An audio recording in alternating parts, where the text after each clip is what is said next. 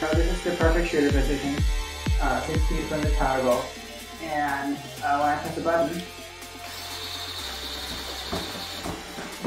it shoots all the 3 rings into the tower goal. Say I go over here, I can still press the same button. Now let me go to a different position, say this corner over here, and let me turn around. So we're facing in the wrong direction. If I press the same button, what I can do is hold down a button while I'm moving around on the field, and the robot will point its launcher at the tower goal, as long as it can see it. So to demonstrate, I can scrape side to side here.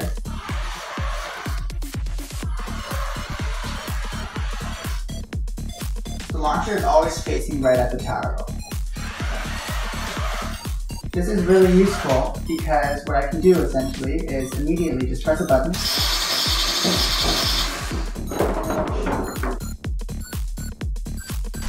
For endgame, we're developing a faster way to shoot the power shots. On the left you can see our old rotational method, on the right is the continual strafing method, nearly 3 times faster.